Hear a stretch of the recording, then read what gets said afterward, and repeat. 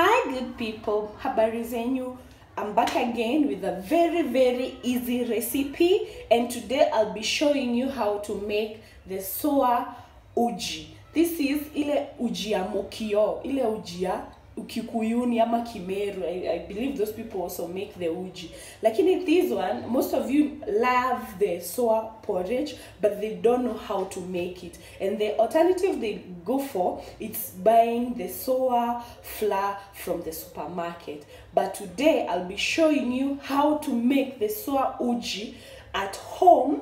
Na unatengeneza nyingi at once, then you be serving yourself kidogo kidogo as time goes by. When you crave kukunywa uji soa, unatoa tu kwa mtungi yako, una warm, unakunywa. Yes. So the process of this uji, you have to soak unga baridi for about 3 days. And I'll be showing you how it's done. The only ingredient you need ni unga baridi.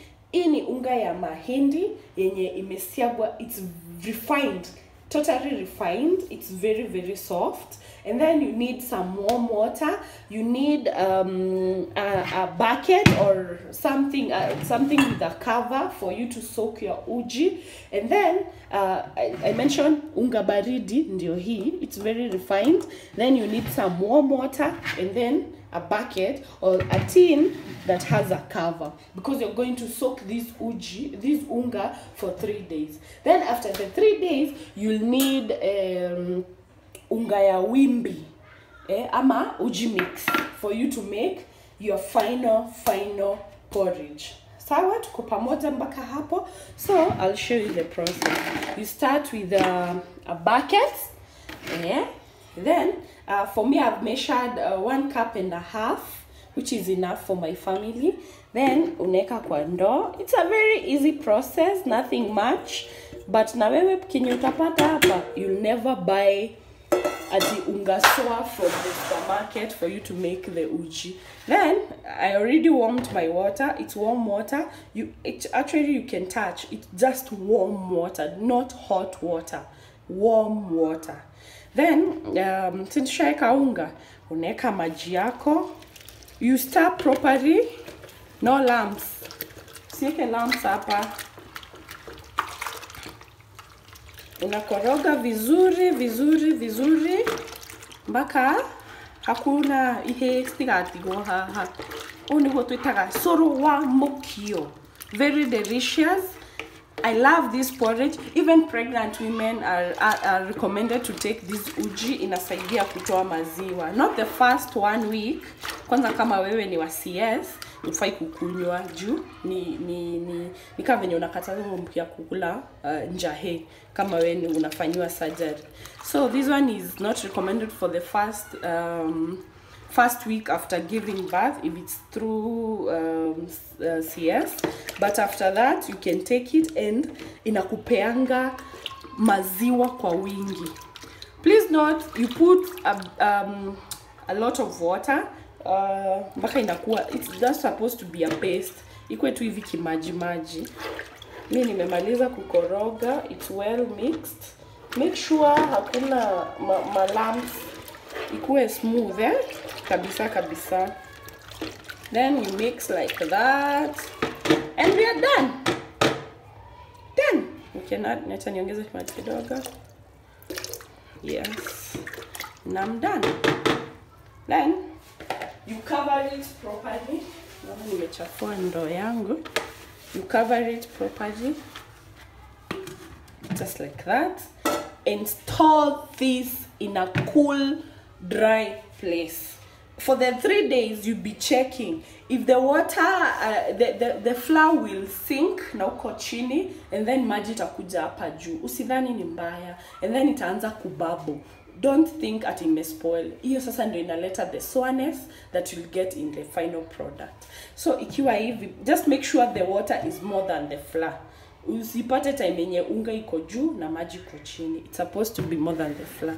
So I'm going to store this somewhere, and I'll be showing you for the next 3 days until we make our uji. Thank you so much. Let's see you tomorrow and see venye itakuwa inakaa. Bye. This is day 1 after soaking my baridi flour. This is what I meant. The water should be more than the flour. As you can see, the flour has sunk. Iko chini, then the water is on top. This is how it looks like from the outside. I'm going to open. You see when the bucket is sweating because some fermentation is happening inside. Then I'll open. I told you there'll be some kind of bubbling from inside. This is the process happening. So ukipika uji itakuwa imechacha juu we already soaked our baridi flour. This is the 1, so I'll cover again. I'll show you how day 2 it will be looking like. Then on day 3 we'll cook some porridge and store it in our mtungi and take at our own convenience.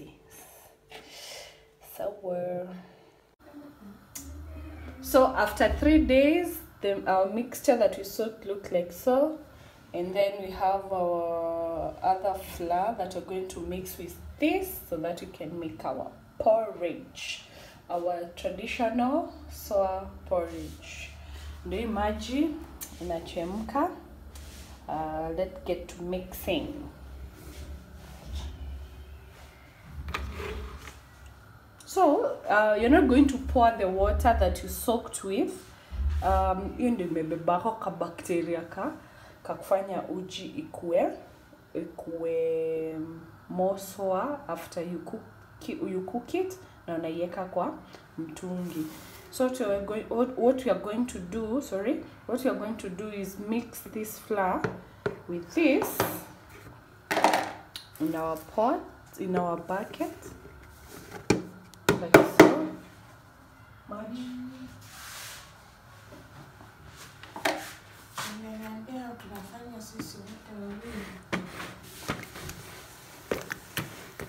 Then you mix the normal way that you mix flour with water while preparing uji. You mix here, please. So you mix it the normal way.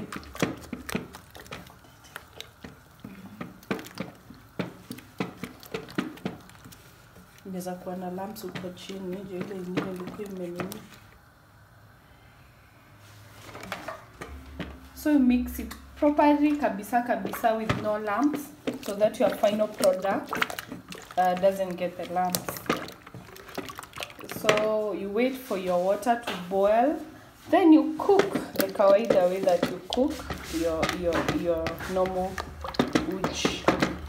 The only difference is because we already soaked our baridi flour, once you store this in a mtungi or in a kibuyu ama wherever in a jerrycan, it will continue to ferment. So the more it stays, the more sour it becomes, okay, and the more sweet it becomes. Some people prefer to take that porridge after storage when it's cold. Other people like me, we heat it up, add some sugar and drink it. We take that with unaweza kunywa na mkate. I love bread and uji, and wengine wanakunywa tu hivyo uji peke yake. But let's wait and see the final product. So our water has boiled. We have already mixed our flour. So the next process is to put the flour mixture into a boiling water, the kawaida way that you cook uji.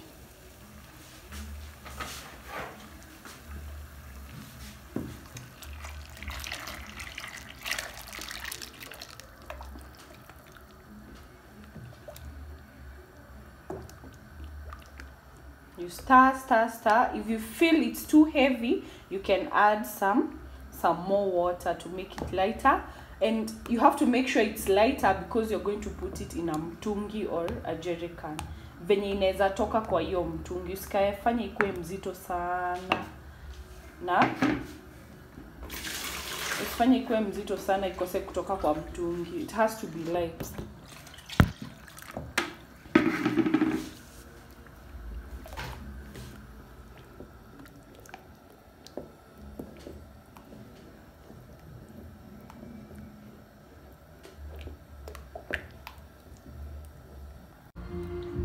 So this is how it looks after you cook it. Yes, now you can put it in your jerry can. Now it's time for us to taste.